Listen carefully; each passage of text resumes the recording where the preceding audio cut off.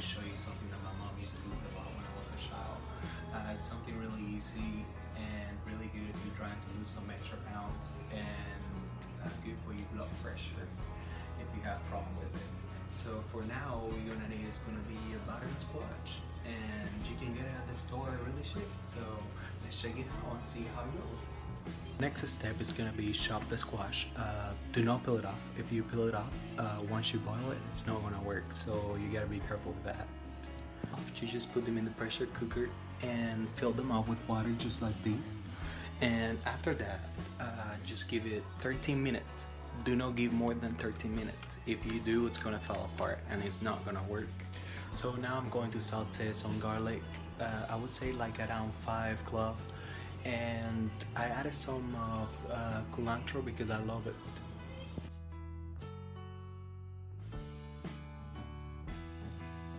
And on the last step, I put all my saute on top of the squash, and that's it. It's ready to eat.